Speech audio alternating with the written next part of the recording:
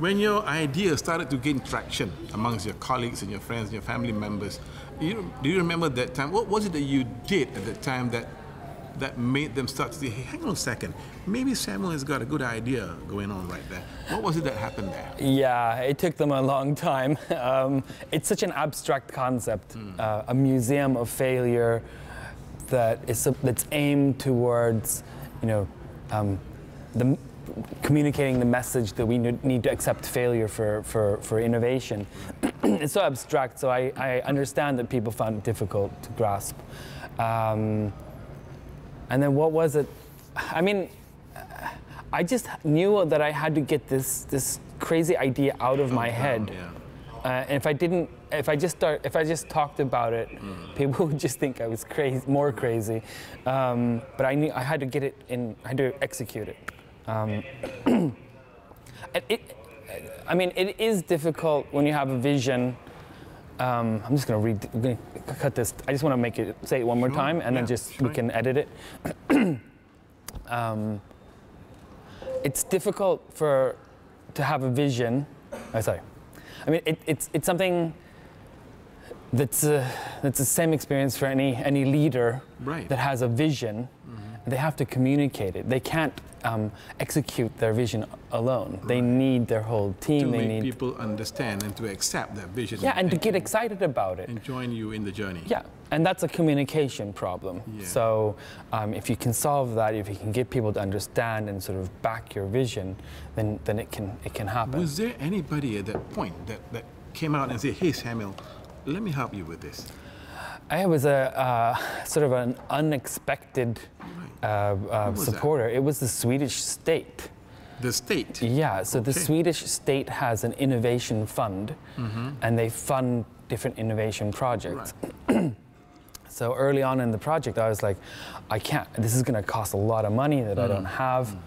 And it's a state organization, slow. Yeah.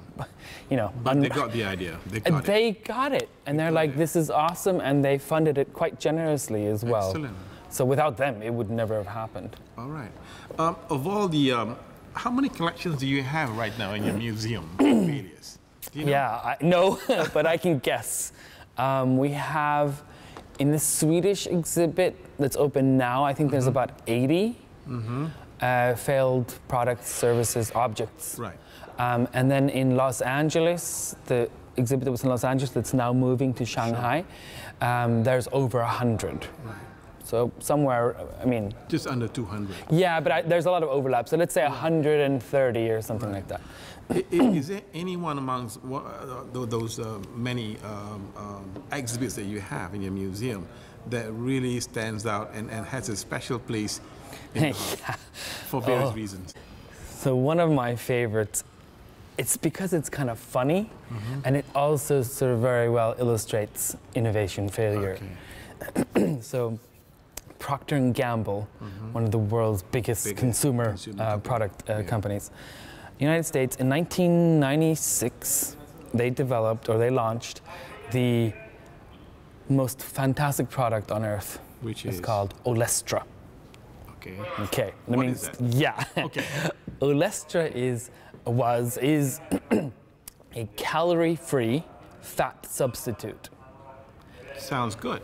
It's not good. It's great. It's amazing. It's amazing, yeah. isn't it? Yes. It's a revolution. It's a new product or substance that was you could make potato chips out of it. Out of it, so you could eat as many as you wanted to without getting fat. Without getting fat.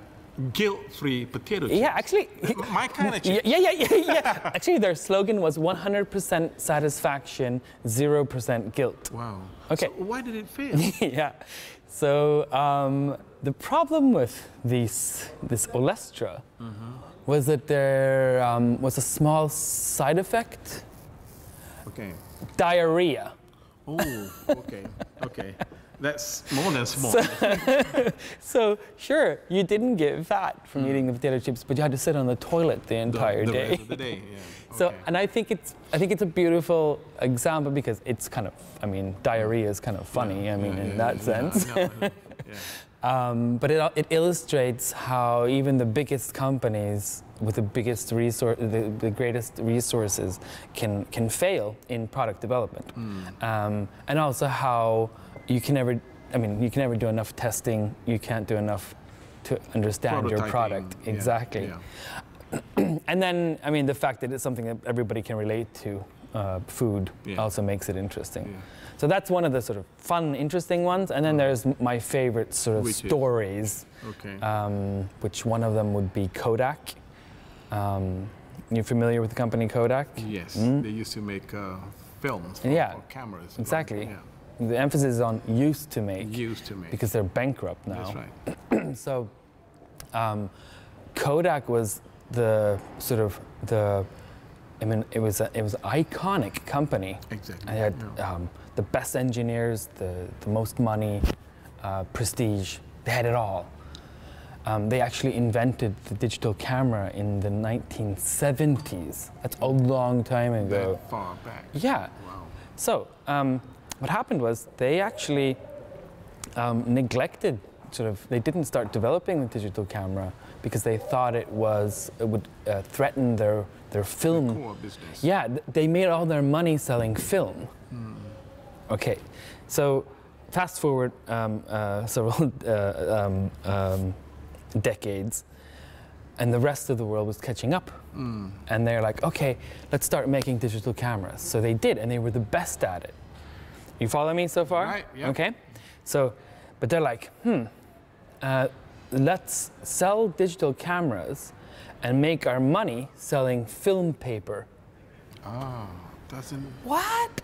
Why would you want to print digital pictures for? Yeah, so when they sold their cameras, they saw the digital cameras as a way to sell more photo paper. Does that make, no. Now in retrospect it doesn't make any sense. But no. So what actually happened with Kodak is, pretty soon there's cameras in our cell phones. It's everywhere. Nobody prints photos anymore. Yeah. Kodak goes bankrupt. Yeah.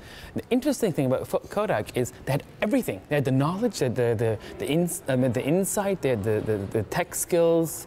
They had it all, but they were not flexible with their business model. I see. So it's not about technology.